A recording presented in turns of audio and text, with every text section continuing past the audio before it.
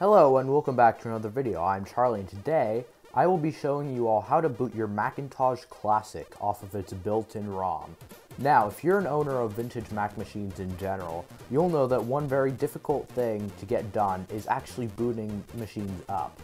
Now, you have several different options for booting a computer up. You could use the original hard drive that came in the computer, which is most likely dead nowadays because of how unreliable they are. Or you could use a floppy drive or just floppy boot disk. However, these are very difficult to make for most people, and they are also very annoying because of the endless disk swapping. You could also go with a more modern solid-state drive, like a SCSI2SD or floppy emulator. But in my opinion, these things are too expensive, and most people that I know who collect vintage Macs definitely cannot afford anything like this, as they go for $70 to $150 depending on the model. So today, I will be showing you the best way to boot your vintage Mac. Now, as far as I know, the only computer that is capable of doing this is the Macintosh Classic. I have tried this on my Macintosh LC, which was released alongside the Macintosh Classic as a more expensive option, but it doesn't work. Now here's how you actually do it. Turn on your computer and hold down the Command, Option, and XO keys at startup. The ROM disk is called boot disk and is 357 kilobytes in size.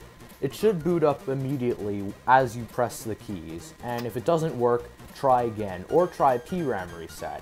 As I've seen on certain forums, it may not work. Once the computer is booted, the ROM disk should mount to the desktop. Now, what can you actually do with this thing?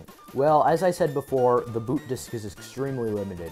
It's only 327 kilobytes in size and only has the bare minimum of features to be able to boot. And unfortunately, this isn't really a good place to store anything, as you only have 1 kilobyte of space left. However, this is still a basic version of System 6.0.3, so you are able to do things. However, all the storage must be done on floppy disks, and all your software must be loaded from disks.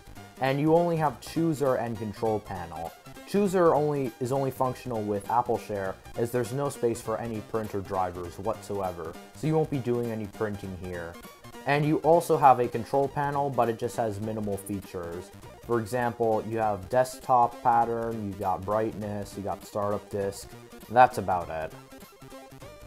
However, one major upside this boot disk has is that it isn't a physical disk, so you won't have to do any of that annoying disk swapping from before. You can just load your program up via disk, and you should be good to go without any annoying disk swaps, and should take a lot less time than normal.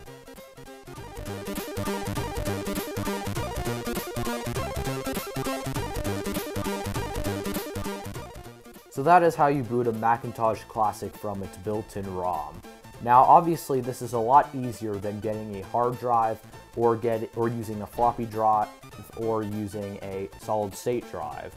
However, this is more of a temporary solution than a permanent solution, and I do not recommend this as a everyday thing.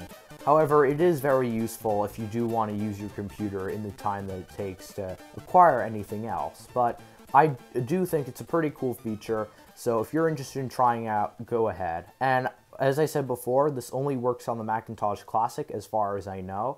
But yeah, I hope you all enjoyed this video, and thank you for watching. Please leave a like and subscribe if you're interested in this content, and I will see you all in the next video. Have a good day, and goodbye.